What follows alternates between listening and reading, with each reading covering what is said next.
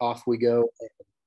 The recording is now in progress. We've just had a word of prayer, and now we are off and running on lesson number 5, our final lesson, as I was mentioning early in the get-together. Can't hardly believe that it is already finished, but here we are, lesson number 5, chapter number 4 of Philippians. And I don't know about you guys, but I'm going to be honest. I have really just loved having this opportunity of going through Philippians. It's been in a word, epic. So hopefully it's felt like that to you. Hopefully you guys have enjoyed this and gotten half as much as I have. I've just felt like I've maybe fallen in love with the book all over again, and it's been a real blessing. Let's go through our review very quickly, lessons 1 through 4, and then we're going to cover our themes this evening and go through things. In Acts chapter 16, we know that Paul has a vision of a man from Macedonia standing and begging him, come over and help us. And that's exactly what he does. In the process of that, this is on his second missionary journey. He goes across from Asia in this area over into the continent of Europe. And so God has prevented him from going here into this state of Bithynia, kind of this territory and state. And instead he travels this short jaunt across the water and lands here in Neapolis and heads to Philippi, one of the leading cities. And of course, we know this is where he establishes a church, faces some persecution, and later writes a letter, a prison epistle, to the Philippian believers. Philippians has a theme, and it is A, B, C, or D: the return of Christ, the church universal, spiritual gifts and how to use them, or joy. Do you guys know what that is? Epic joy. It is joy. That's right. That's right. That's the whole theme behind the whole epic joy thing. I'm not trying to be funny or anything of that nature. Just definitely is the theme of the book. And so as we continue, we see that joy is the theme. It is a prison epistle. We've been talking a little bit about this. Do you guys know what the different prison epistles are? Anybody? There's 4 of them. We know that Philippians is one of those. And what are the other 3? One written to an individual, and then the other 2 that were written to a church. Anyone? You guys remember? Colossians. Colossians is in there. Thank you, Ms. Donna. What else? So we got Philippians, Colossians. Philemon is the one that's written to the individual, not to the church. And we're missing one other. Very similar to Colossians, actually. Anyone? Ephesians. You nailed it. That's very good. So it's Ephesians, Philippians, Colossians, and then Philemon. And all of these are written while Paul is imprisoned, but written to the different churches as well as to the individuals. So Paul told the Philippians that they would know, that they should know that his Jewish resume was a great one, but he now considered it all rubbish or trash. Rubbish if you're from England, trash or whatever if you're from the United States and elsewhere. Is this true or is this false? Remember? True. That is right. It is true. Chapter 3, verse 8 that we studied, he says, what is more, I consider everything a loss because of the surpassing worth of knowing Christ, Christ Jesus, my Lord, for whose sake I have lost all things, and I consider them garbage, rubbish, trash, that I may gain Christ. All right. And at least once in every chapter, there is a verse that stands out as worthy of memorization or memorialization. In other words, epic verses live here. And I got to tell you, last week, Philippians chapter 3, I came away just thinking, there's just like no way to top this chapter for epic verses. I mean, there were at least 4 different ones that easily could have been epic verses. And the only way that it could get topped is to go on reading in Philippians and find Philippians chapter 4. I mean, did you guys notice how many epic verses there were in this passage that we're reading tonight? So it's great. I'm excited. And I will just say, if we've been talking about this, we've been sharing this graphic, Philippians 4:13, a picture of Frank Smith's chest right there. Like that's a thing. It's I'm sorry. I just try to see if you guys are awake and paying attention. And yes, you are. That's good. These are reminders. Philippians 4:13. This is the week that we talk about it. And so we're going to review the epic verses. In my humble opinion, that's the IMHO. This is not right or wrong. It's just my humble opinion. But Philippians chapter 1, verse 21. For me to live is Christ, and to die is gain. Definitely epic. That's the one that I picked out from Philippians chapter 1 personally. Philippians chapter 2, I chose chapter 2, verses 9 through 11. Therefore, God exalted him to the highest place and gave him the name that is above every name, that at the name of Jesus, every knee would bow in heaven and on earth and under the earth, and every tongue acknowledge that Jesus Christ is Lord, to the glory of God the Father. That's the epic verse that I chose. You guys may, and I believe did, choose some different ones. Last week, I could not even bring myself to not do it. I had an honorable mention. I had a bronze medal. I had a silver medal, and then I had a gold medal because there was just so much in there. I know that there was a small marital spat between the Smiths because one said my epic verse is Philippians 3:13, and the other said, well, mine is 3:13 and 14, and she said you can't do that. So this was on their anniversary. I almost undid 31 years of marriage. I should have laid out the parameters a little more clearly, but no, I'm kidding. Of course, I'm exaggerating, trying to be funny. But yes, this is the thing that I thought in Philippians 3 was so powerful. Brothers and sisters, I do not consider myself yet to have taken hold of it. But one thing I do, forgetting what is behind, straining towards what is ahead, I press on towards the goal to win the prize for which God has called me heavenward in Christ Jesus. And this was one of these that I personally thought taught us something, because in there you will see that doing those things from different translations, sometimes it can be even a little bit more epic. The one that I memorized when I was younger was I press on towards the mark of the prize of the high calling of God in Christ Jesus. And so that to me is maybe a touch more epic, but definitely some epic verses. So today is the day, and now is the time. Let's turn in our homework. What jumped out to you in your own readings of Philippians chapter 4, or what is in your own humble opinion, what is the epic verse or verses from Philippians chapter 4? And I will open the floor to you guys. Y'all jump in there and tell me, do you guys have an epic verse, or is that the tattoo that you have, Philippians chapter 4:13, is already your tattoo? Anyone? See, I have that around my neck. Oh, nice. So can you show that again? It's a 25, supposed to be 25-pound weight. Oh, nice. So yeah, it's made from this Christian company called Wings of Strength. Nice. Yeah. And it has the Philippians 4:13. Every one of these that he made, regardless if it's a barbell or a dumbbell, yeah, or a kettlebell, it has a verse on it. Oh, that's pretty cool. That's cool. And I like that. That's good. So is that your way of saying that Philippians 4:13 is your epic verse? That and 8 and 9. That 8 and 9. Okay. All right. Interesting. And what is 8 and 9? And by the way, I fully endorse not being able to choose, because as you know, I have an honorable mention, bronze, silver. I mean, I can't choose either. So do you guys, we all remember what Philippians 4:13 is, the old King James version. I can do all things through Christ who strengthens me. And then you had 4, 8, and 9 as well. No, 8 and 9. Yes. Okay. Chapter 4, verses 8 and 9. Yeah. Do you have those with you, Miss Donna? Finally, brethren, whatsoever things are true, whatsoever things are honest, whatsoever things are just, whatsoever things are pure, whatsoever things are lovely, whatsoever things are of good report, if there be any virtue, and if there be any praise, think of these things.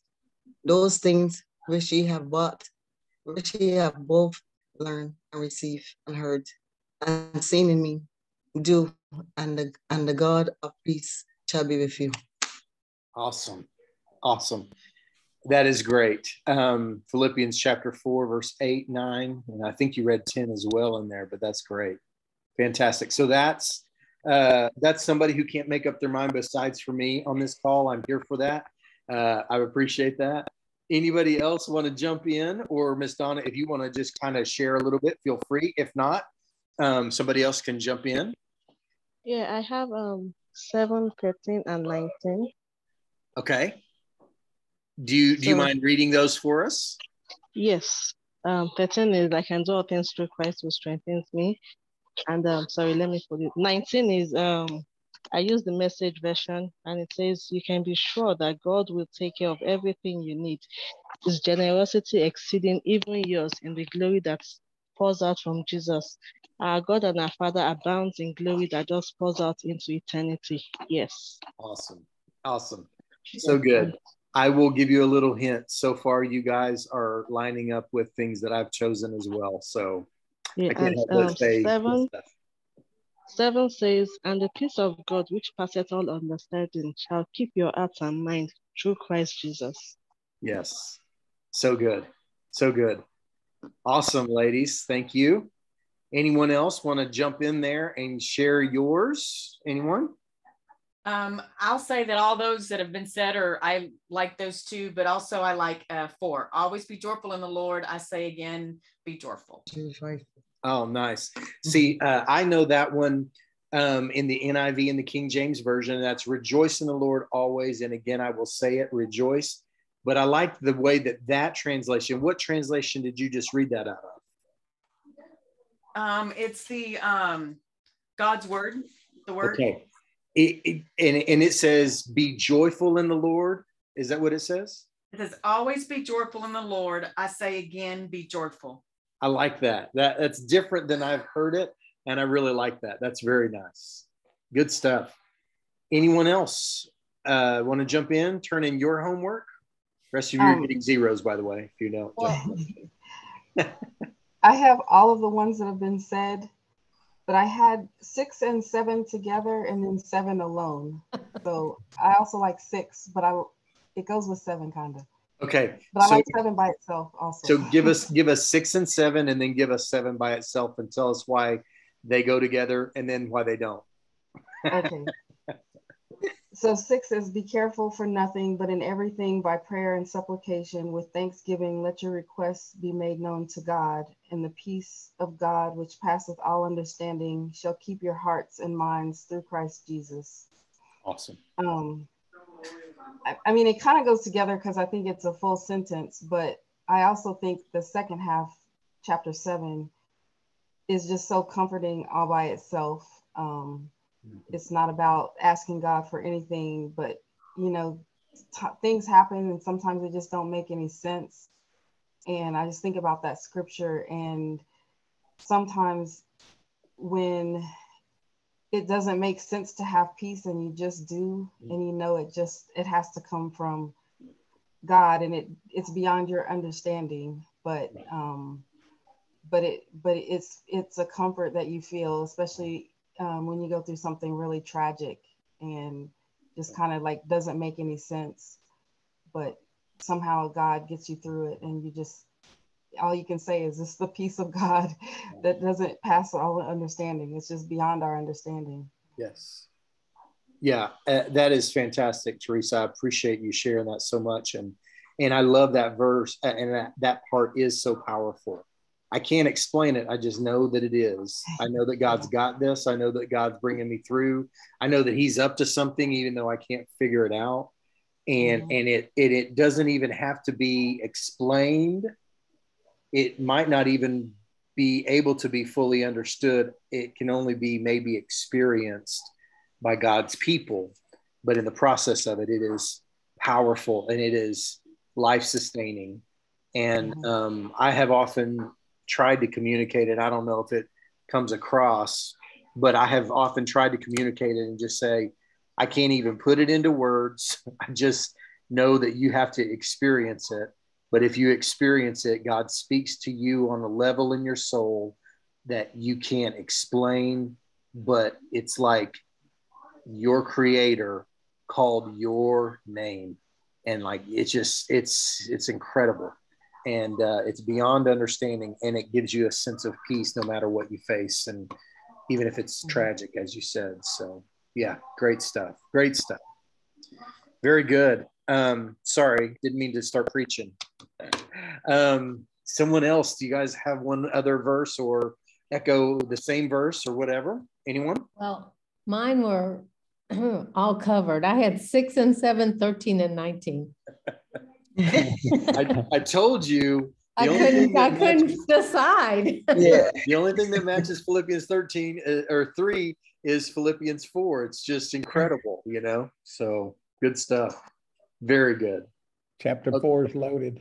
Yeah, chapter 4 is loaded. And really, and this is when I was reading the book of Philippians to kind of prepare and say this is going to be the theme and all that stuff.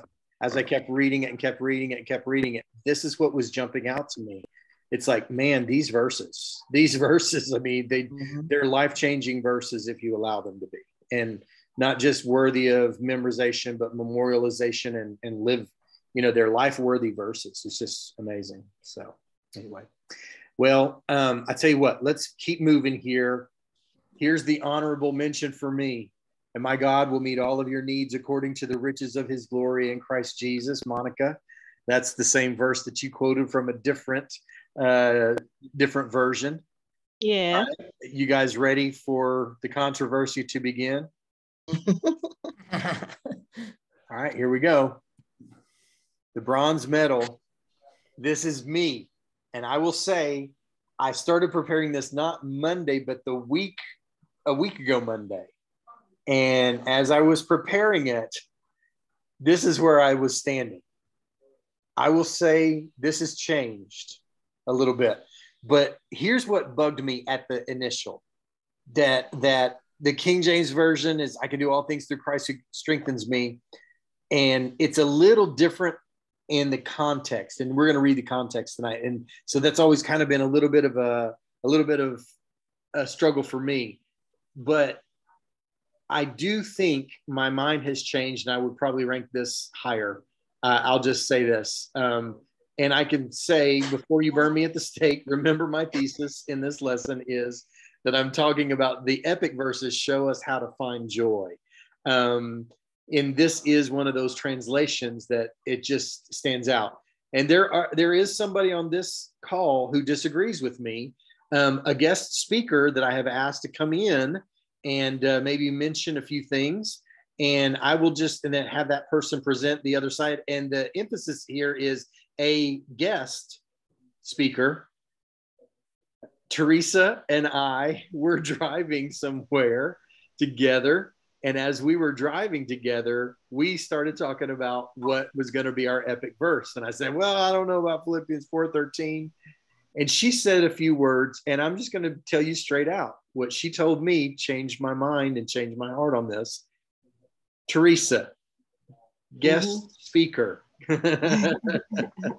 please tell me or tell the class what you told me as we were traveling together about Philippians 4:13 and its place in your life. Okay, well, I basically said that I don't think I would be here without this verse. One of the reasons is my mom told this to me all the time to get me through a lot of hard times. And one example that she likes to tell is when I was in college, I was taking an exam, and the exam was a full day. It was like an 8-hour exam, but you get to go home for lunch for about an hour. And I went home at lunch. I put my pajamas on. I got into bed and I said, I'm not going back. And it's just too hard and I'm not going to do it. But I called my mom always, and she said, you know, she always told me this scripture. She always told me, I can do all things through Christ. And it was just like, she just never stopped saying it. She said it all the time. So I did eventually go back, and I did pass the exam by the grace of God. And now I'm here. But it's got me through a lot of things. But that was the one that's kind of funny. No, that's awesome. And one of the things that you also mentioned was you faced down a fear of kind of heights and various things like that had to do with your job. They put you out on an oil platform and we're showing you around, and you were, 5 stories up in the air and, on the ground out there and scared to death. And you were like, I don't know if I can go do this. And you thought, I can do all things through Christ who gives me strength. Yeah. Yeah. I've been in high places, but they put you in they basically put you on they call it a basket, but there are no sides to the basket. It's just a thing. It's just a flat piece of circle that's hung on by ropes, and they pick you up with a crane. They pick the ropes up with a crane and hover you over the, 20-foot waves or whatever out in the Gulf of Mexico. It's kind of terrifying. And you have to jump off, because you have to jump when the boat meets, when the boat comes up is when you have to jump, because that's when it's closer to your feet.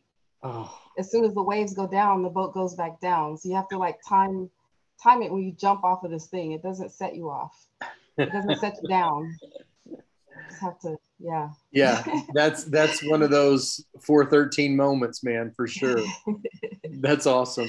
Well, and I got to tell you, Teresa, seriously, you changed my mind a little bit, because, and I'm going to just say, the whole point of epic verses is not to underline them or highlight them in your Bible. They're to hide it in your heart and let it change your life, right? And so when you told me, you're like, I know there are other epic verses, but I got to tell you, for me personally, I probably wouldn't be in the position I'm in and wouldn't have the things that I have, and the blessings that are in my life have come about because I stayed with it. Not because I felt like I was up to the task, but because I could do all things through Christ who gives me strength. I was like, all right, that's fair enough. That's fair enough. I will change my mind. I didn't change the PowerPoint, but I just loved it. It was phenomenal and such an encouragement. So thank you for sharing that. And as I was driving with you, I said, you're going to have to share that. You know that, and she's like, okay, I can do it. But wasn't that awesome, you guys? I mean, what a blessing and what a testimony. That's what it is truly all about. So thank you, Teresa. I appreciate it. All right. Any thoughts or comments or questions or anything before we kind of keep moving here? Anyone? You guys like my little pun, the whole guest speak? All right, never mind. Okay, here we go. The silver medal. I've never heard that before. I'm sure you've never heard anything like that before. Philippians chapter 4, verse 6-7. Be anxious about nothing, but in every situation by prayer and petition with thanksgiving, present your requests to God, and the peace of God, which transcends all understanding, will guard your heart and minds in Christ Jesus. Another one for that. I had that one down as my silver. And my epic verse personally was Philippians 4:8. Finally, brothers and sisters, whatever is true, whatever is noble, whatever is right, whatever is pure, whatever is lovely, whatever is admirable, if anything is excellent or praiseworthy, think about such things. And we're going to talk more about these things in the lesson. Good stuff. Thank you, guys. I hope this has been enjoyable. I've loved hearing from y'all, and it's been really enjoyable to hear what the Lord is speaking to you. So let's keep moving here, and we're going to finish up tonight in Philippians chapter 4. And we're going to kind of recap, a little bit of the book as well. Let's begin with an appeal for steadfastness and unity, verses 1-9. And let's begin by kind of looking back where we've been. I think maybe one of the undercurrents, of course, the biggest theme is definitely joy. But I think there's an undercurrent, or maybe even the catalyst for the book being written seems to be that there was not just trouble that the Philippian church was facing, but also kind of trouble outside from, the people that were persecuting them, but also trouble from the inside, where it seemed like in the persecution, people were cracking under the pressure instead of bonding together. And so as we read Philippians, you can see it crop up in small ways. And if you're paying special attention and you're watching, you can see it. And you can see, well, why is Paul mentioning this? It happens in chapter 2, verse 2. It says, then make my joy complete by being like-minded, having the same love, being one in spirit and one of mind. Why is he saying these things? Well, probably pretty clear that there's a little bit of a going in two different directions. You know, the pressure's coming down, and when it's hitting you guys, some are going this way and some are going that way, and there's a rift in the unity. In chapter 1, verse 27, part B, and kind of condensed down, says, whatever happens, conduct yourself in a manner worthy of the gospel. And I will know that you will stand firm in one spirit, striving together as one for the faith of the gospel. In other words, you guys be together and strive for this thing together. Don't let it push you apart. And we see that again here in Philippians chapter 4, verses 1 through 9. Therefore, my brothers and sisters, you whom I love and long for, my joy, my crown, stand firm in the Lord. And in this way, dear friends, and I plead with Euodia and I plead with Syntyche to be of the same mind in the Lord. And yes, and I ask you, my true companion, help these women, since they have contended at my side in the cause of the gospel, along with Clement and the rest of my co-workers, whose names are in the book of life. Rejoice in the Lord always. And again, I will say it, rejoice. Now, I'm going to hit pause real quick and just kind of throw in a little bit of Roman commentary. Verse 3 is very interesting to me, and I'll tell you. He says, I'm asking you, help these women to be of one heart and mind. I think what's going on here, I don't have any basis or any biblical, evidence per se. It's clear that they were quarreling and fighting and that they were not unified. That's what we do know. Anything else is speculation. But my speculation is that it's possible that these women were kind of polarizing figures and leaders in the church, and people were going to this side and then some were going to this side. And in the middle, people might not have had a whole lot of an opinion, but they were not trying to bring the reconciliation. They were just letting it be and saying, well, that's not really my business. But Paul tells us, no, it is your business. Help these women to get back together and be unified. Don't add fuel to the fire of their argument, and find a way to be a person who's not running and backbiting over here and backbiting over here and gossiping here and gossiping back over here, but be friends with both of them and be the part of the building the bridge where you go to one and say, hey, don't forget, she loves you. I know y'all are on the outs right now and having a hard time, but she's a good woman. Hey, don't forget, you guys were of one mind for a long time. I know you're upset with her, but don't forget, she's your brother or she's your sister in Christ. Eventually, we want you guys to be back together. And I would just say that sometimes we as Christians add fuel to the fire in the wrong way. And then if we're not adding fuel to the fire in the wrong way, sometimes we just wash our hands of it and say, none of my business, I ain't getting involved. But it seems like Paul is saying, go in there and not be trying to figure it all out, but just go in there and do everything that you can to connect with these people and bring them back together once again. Does that make sense? And I think that that's a powerful thing to say. Questions, thoughts, or comments? Anyone?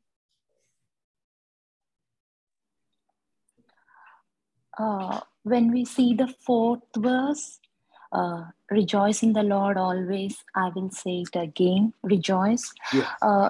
Here, I want to relate to few other verses from above.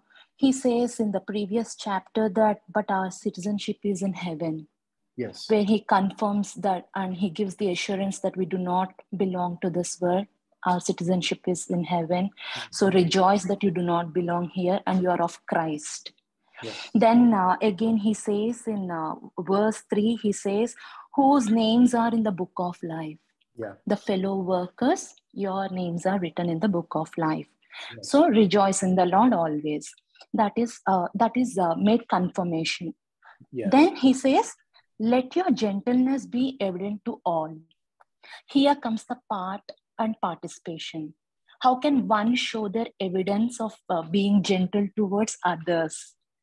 Here, what I made a personal study of this particular thing is, when you belong to Christ, you become the branch with him where he is the vine. Yes. From John 15. Mm-hmm. He says it, right? I am the vine, you are the branches. If a man remains in me and I in him, he will bear much fruit. Yes. And apart from me, you do not do nothing. Yes. And to this, I want to add again to Psalms 1, where he says, but his delight is in the law of God, and on his law he meditates day and night. The branch which is attached to the vine, he will delight in the law of God, and he meditates on it day and night. He is like a tree planted by the streams of the water, which yields its fruit in a season, and whose leaf does not wither. Whatever he does prospers. From there comes the fruit of gentleness. From there comes the fruit of peace. From there comes the fruit of joy. Yes. And when we keep going down, he says, right, finally, brothers, whatever is true, whatever is noble, whatever is right, whatever is pure, whatever is lovely, whatever is admirable, if anything is excellent or praiseworthy, think about such things. Means meditate on the law of the Lord. Mm-hmm. Put it into practice. Then you can yield the fruit of gentleness and peace, and you will not worry about anything, because you're planted, the tree planted beside the streams of the water, and you will not wither. Do not be anxious about anything. That's awesome. So that is how I have linked up all this. No, that's great. It's a flow of God's word. How one principle in this place connects here, and then you see the outflow of it. That's awesome. That's really really great, and I love the insight there, and I think you're dead on, and I also think you're gunning for my job, which scares me a little bit. I ain't gonna lie. Love Get her it, on the pulpit. Yeah. If you guys show up on this Zoom later and Kirthi is holding a pulpit in front of her before we get together, y'all know that I'm not just paranoid. That's all I'm saying. That's the second person that want your job, Pastor. Watch out. God bless you, Kirthi. It is awesome, and thank you. And yes, it's funny, but my pleasure, Pastor, and it is all you're doing. Yeah.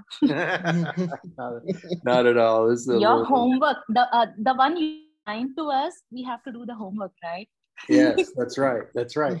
And I will just say also, it's always so much better whenever you are learning it for yourself, finding it for yourself, and making these connections for yourself. It's good to be spoon-fed, but when you get in there and you dig in and you get the word for yourself, it roots in a different way. And I'm excited to see that happening for you.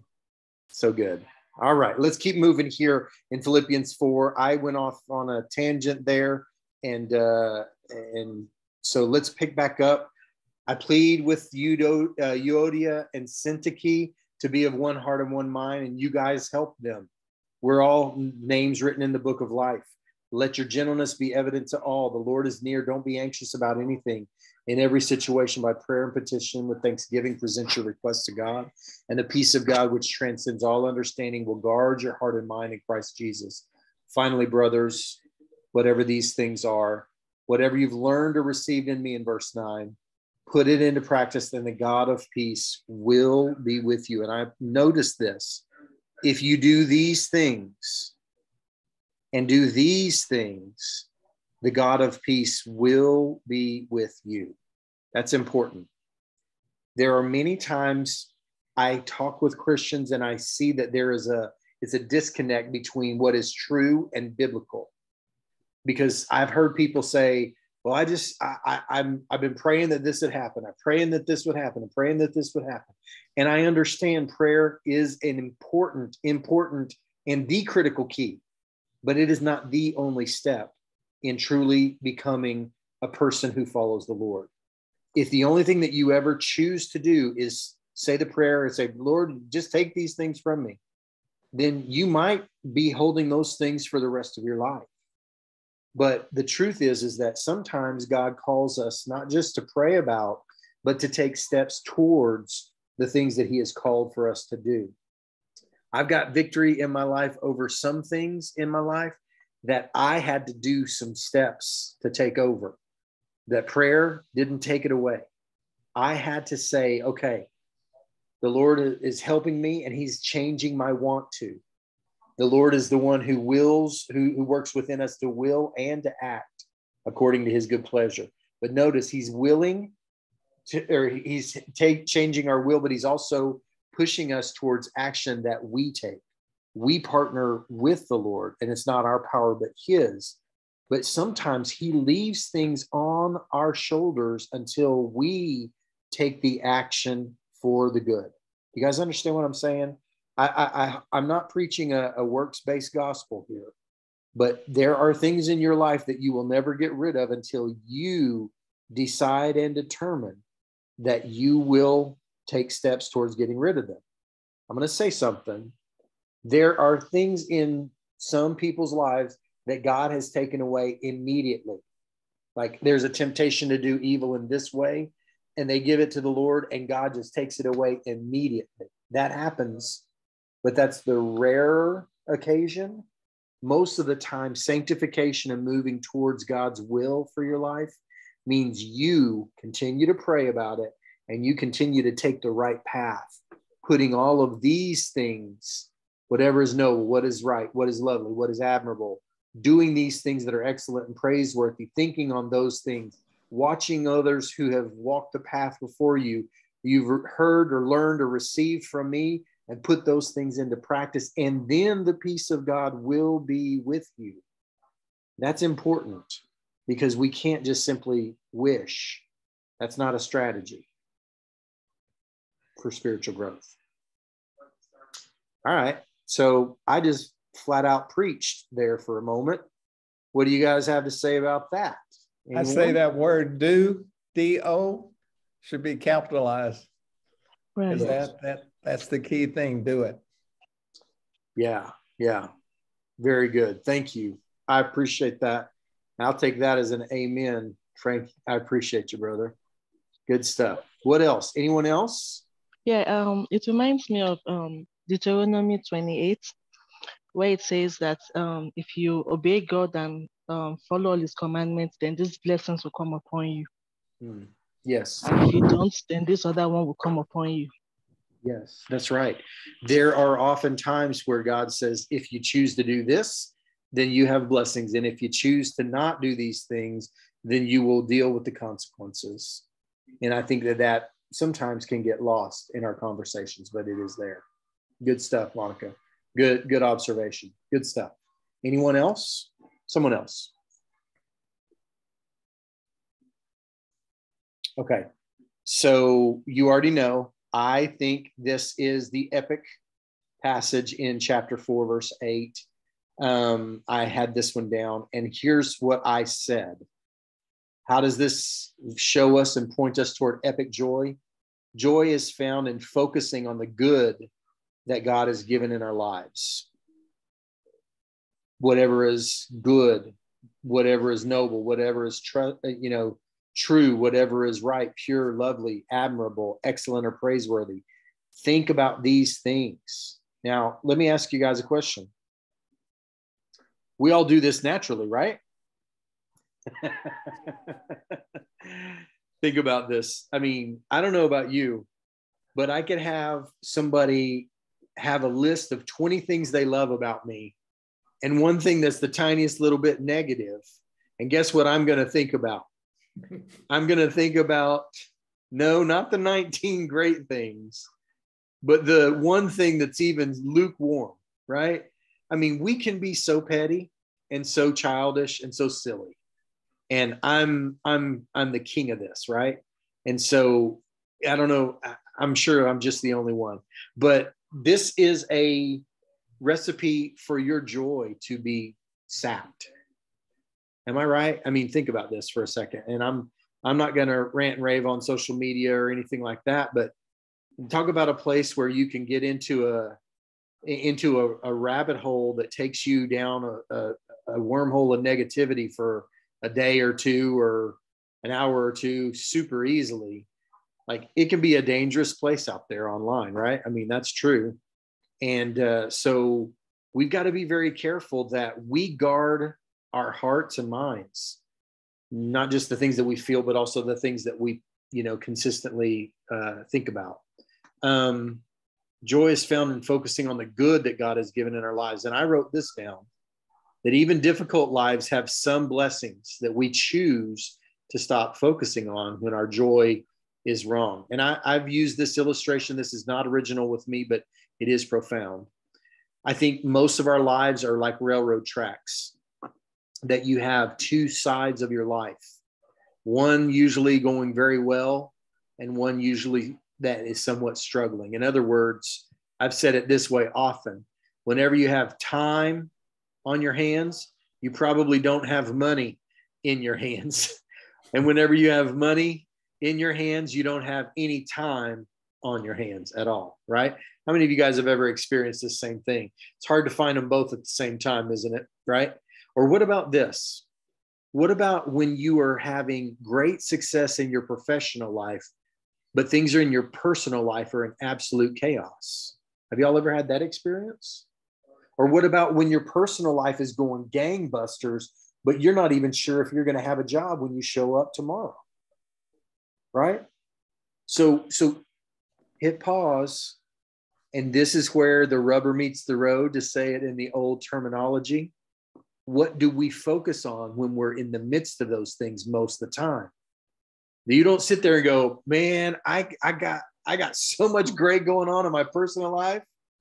By the way, the job's rough, but I just got so much. What do? We're like, oh, I don't know if I got a job. I'm scared to death. And we go on. And 90% of our life is focused on that professional situation, not on the personal one.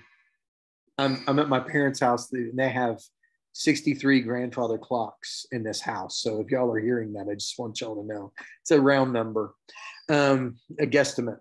But yes, so this is another thing. What about, have you ever had a physical life that is struggling, but emotionally you're doing great, or vice versa? The difficulty for us is to whatever is pure, whatever is good, whatever is noble, whatever is positive in our life, anything that's excellent or praiseworthy, think on these things. And when you do, the God of peace will be with you, right? This is the road to joy for sure. And it's also the road to not experiencing joy.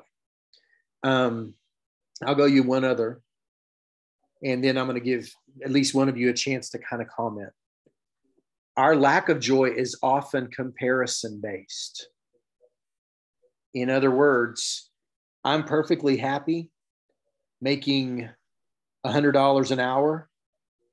I think I've got the best job in the whole wide world, making $100 an hour, until I find out the guy from across the hall, who's less experienced and nobody likes and doesn't ever do his work and never gets in earlier than me or stays later than me, is making $120 an hour.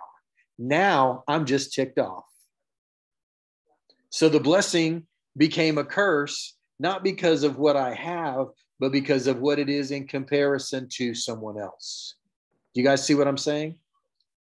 And so, by the way, I don't have a guy across the hall and I'm not making $100 an hour, but you know what I'm saying. I mean, I'm like, this is what I'm saying. If we can get past the comparisons and just focus on the positives instead of dwelling on the negatives, even sometimes that come in positives that are in our life, that's a path to joy. That's a path to epic joy. That it doesn't matter what you're doing. It doesn't matter what I'm dealing with. There are things in my life today, here in this moment, that are praiseworthy. And I'm gonna just tell you, Shelly did this for me yesterday. Have you all ever had one of those days it just feels like nothing goes right and everything takes 3 times longer than it should? Have you all ever had that experience? Have you ever looked back at the end of the day and gone, Now, what did I accomplish? I mean, I worked my tail off, and I literally don't have a single thing to, show for it or account for it. And that happened to me yesterday. And I was just going along, and I was trying to be upbeat and positive, but Shelly was talking to me on the telephone, and she goes, we've got so much to be grateful for. And it was awesome. She just lifted my spirits and pointed my face back towards everything that's excellent and praiseworthy and whatever's good and noble and right in my life, instead of just the frustration of a day.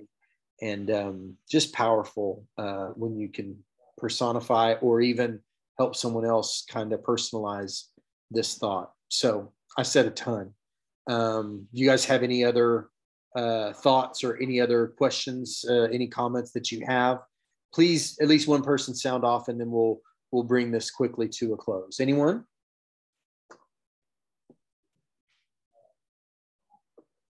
I'll grab something to drink here, so y'all speak right up.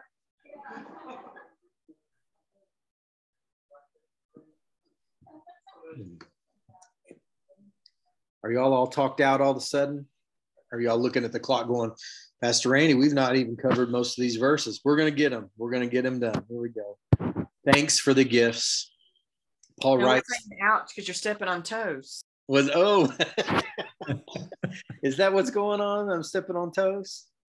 Well, I threw myself under the bus too, because I promise this is not something that it's all right in the pulpit, and that's why I'm preaching about it. I was struggling with this yesterday. Just yesterday I was struggling. So we're all there. But it is the path to joy. Thank you. So thanks for the gifts. Paul speaks about very quickly here some things in chapter 4, verse 10 through 20. He says, I greatly rejoice in the Lord that at last you renewed your concern for me. Indeed, you were concerned, but you just had no opportunity to show it. I'm not saying this because I'm in need, for I've learned to be content whatever the circumstances. I know what it is to be in need. I know what it is to have plenty. I've learned the secret of being content in any and every situation, whether hungry or well-fed, whether living in plenty or in want. I can do all this through him who gives me strength. I can do all things through Christ who gives me strength. Yet it is good for you to share my troubles. Moreover, as you know, Philippians, in the early days of your acquaintance with the gospel, when I was set out for Macedonia, not one church shared with me in the matter of giving and receiving except you only. For even when I was in Thessalonica, you sent me aid more than once when I was in need. Not that I desire your gifts, but what I desire is more to be credited to your account. I have received full payment and I have more than enough. I'm amply supplied now that I have received from Epaphroditus the gifts that you sent. They are a fragrant offering, an acceptable sacrifice pleasing to God.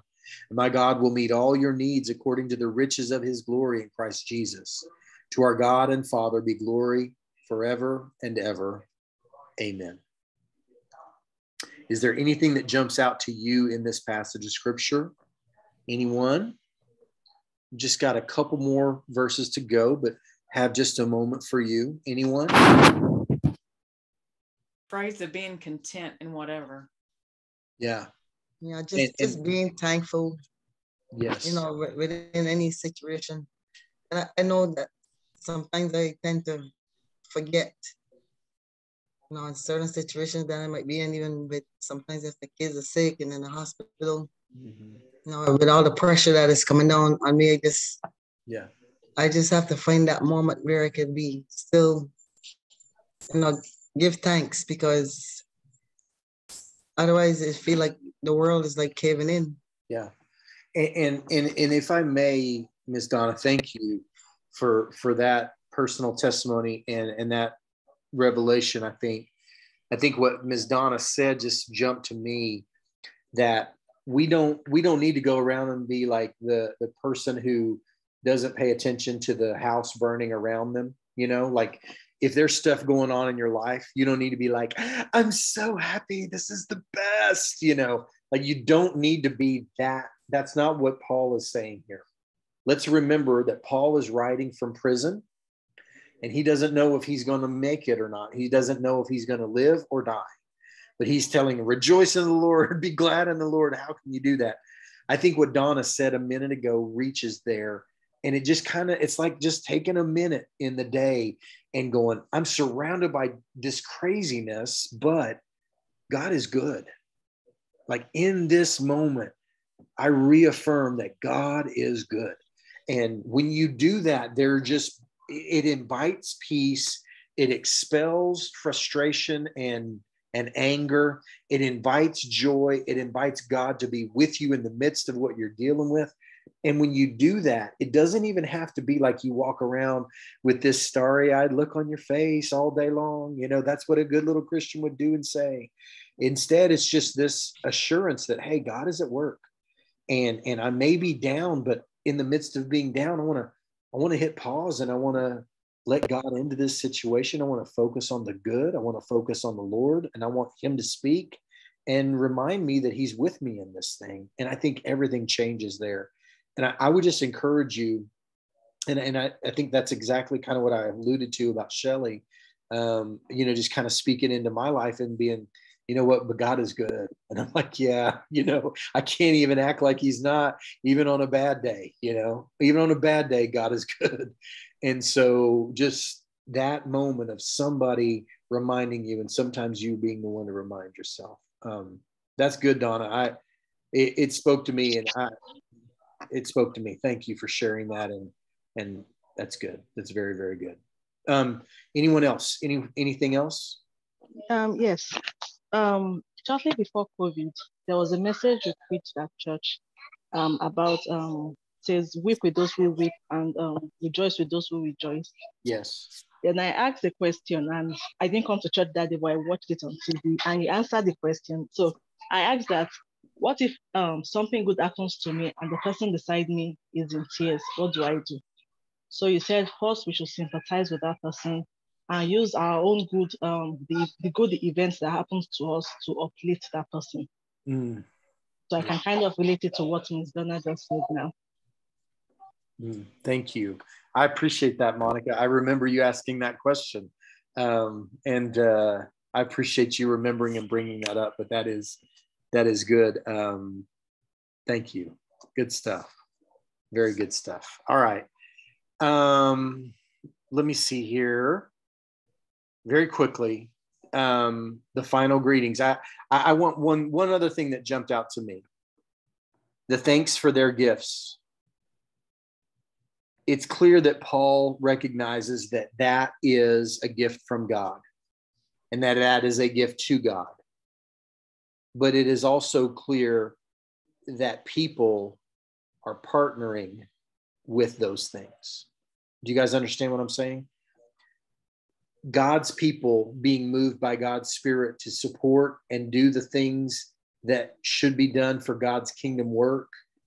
It's not new, but sometimes we forget that it takes all of us being submissive to God's Spirit. Do I want the church in Texas to continue to expand? Yes. So what do? I need to support Jim Kilgore, who's going places that I can't go. I need to be supporting, Kyle Howell, who's building a brand new church building. Like, that's my responsibility as a believer, not as a pastor, but as a believer, to say, I'm giving that gift not to those men because they're perfect, but I'm giving that to God and his cause. But it takes me reaching in my back pocket and taking out my wallet and saying, I'll give. And I think Paul is saying, I had needs and you guys were faithful to do that.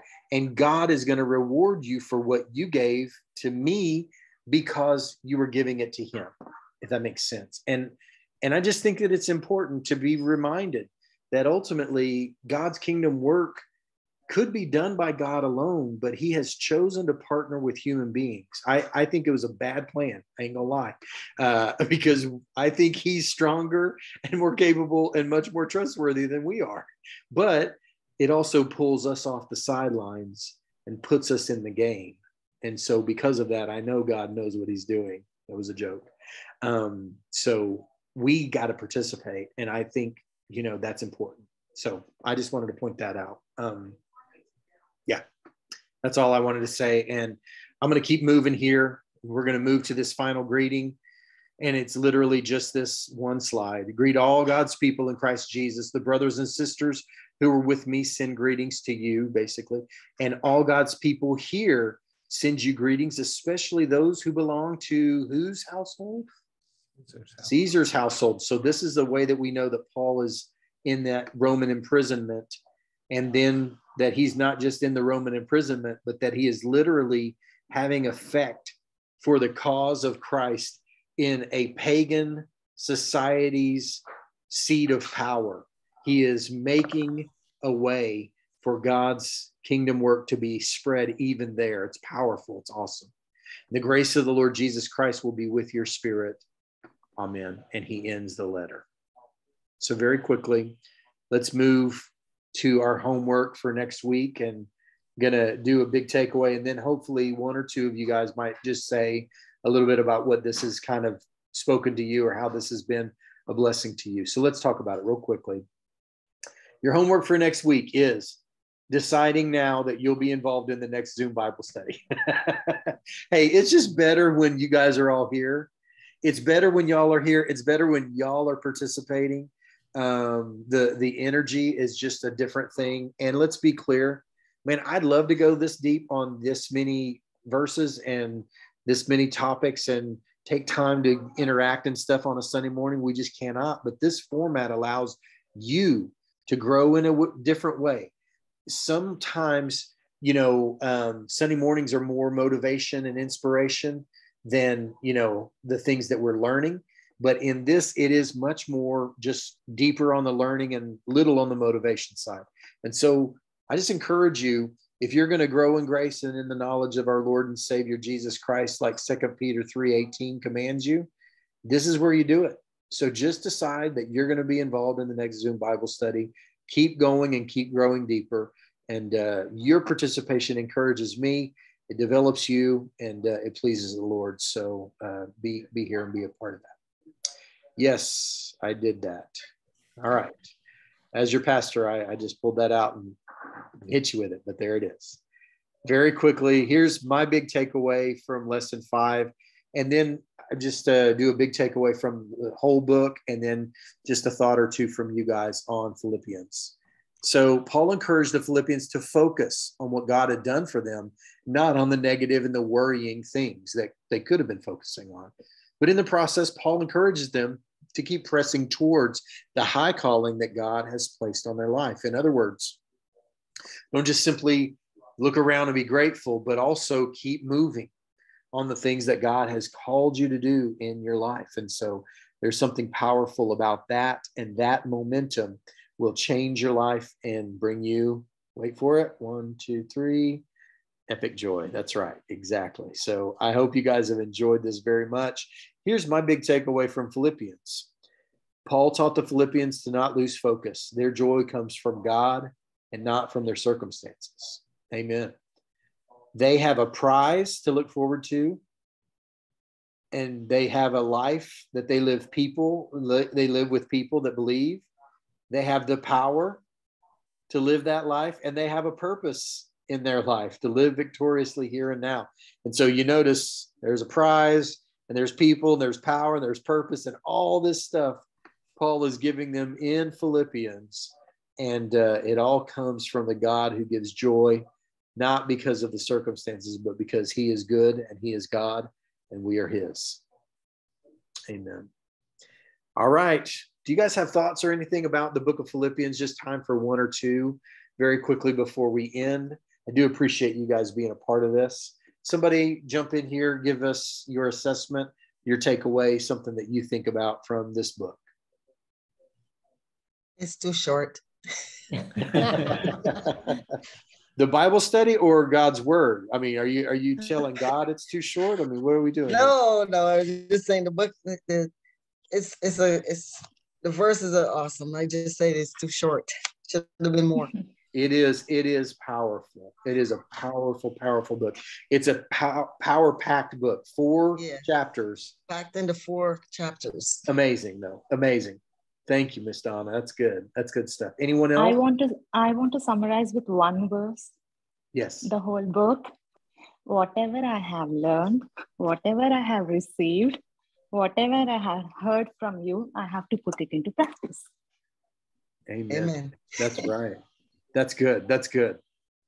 Very good. Thank you, Kirthi. And I agree with that. And we follow and stand on the shoulders and the footsteps of others that have gone before us. And we partner with the people who are with us, brothers and sisters in Christ, side by side, and moving towards that prize, living with purpose, living with God's power, and remembering there's a prize for us there. So that's good stuff. Great. All right. I tell you what, I think that's a good place to end. So God bless you guys. I know it went just maybe a couple or 3 minutes extra long tonight, but thank you for being here. Thank you for being a part of it each week. It's been a blessing, and I've enjoyed very much just going through these things with you guys. And I hope it's been as big a blessing to y'all as it has been to me. All right. Y'all have a great rest of the week. I hope I will see you on Sunday. We got Impact Month starting this coming Sunday, and we're looking forward to it. And Blood Drive this coming Sunday as well. So appreciate y'all. Love you guys. Y'all have a great rest of the week, and we'll see you soon. Okay. When's the next Bible Thank study? Next Bible study, I've got to get with my friend Frank, and he's going to tell me what he thinks I should study next. When I talk to him, I'll let you know, Frank. But soon, probably the Wednesday after Labor Day, or maybe 1 week before then. So probably within a month or so, maybe a little less. We'll be counting on it. That sounds great. Appreciate it. Thank you. Y'all have a great one. Take care. Good night. Good night. Good night. No.